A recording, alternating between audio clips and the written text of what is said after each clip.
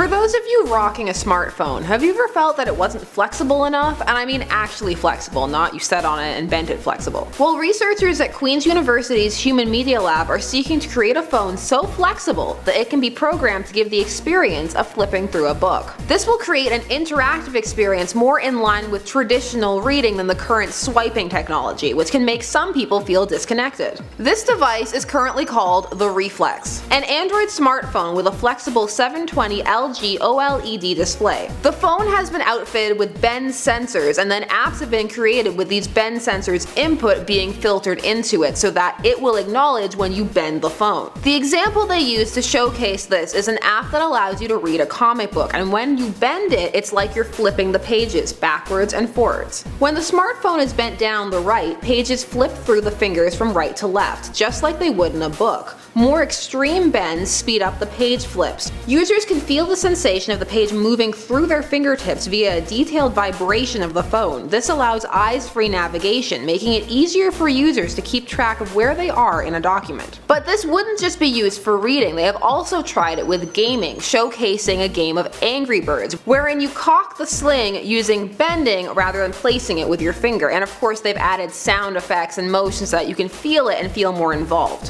Whether or not you find this appealing will depend entirely upon how coordinated and tactile of a person you are. I can see many people finding this awkward and confusing and just kind of cumbersome. However, it's important to remember that this technology is still in the testing phase, so there may be many improvements still to come. The Human Media Lab's director Roel Vertgel described it by saying, "This represents a completely new way of physical interaction with flexible smartphones." The Human Media Lab is one of Canada's premier technological laboratories, so I doubt we'll have heard the last of this invention. Maybe someday you'll be able to buy your own ReFlex, and if that's the case, would you want to? Let me know in the comments down below. I'm Sasha Wood, thanks so much for watching I.O. Don't forget to like, share, comment, and subscribe. More videos over there for you to check out right now, and links down below for more details on everything we spoke about. And I'll catch you next time. Bye bye.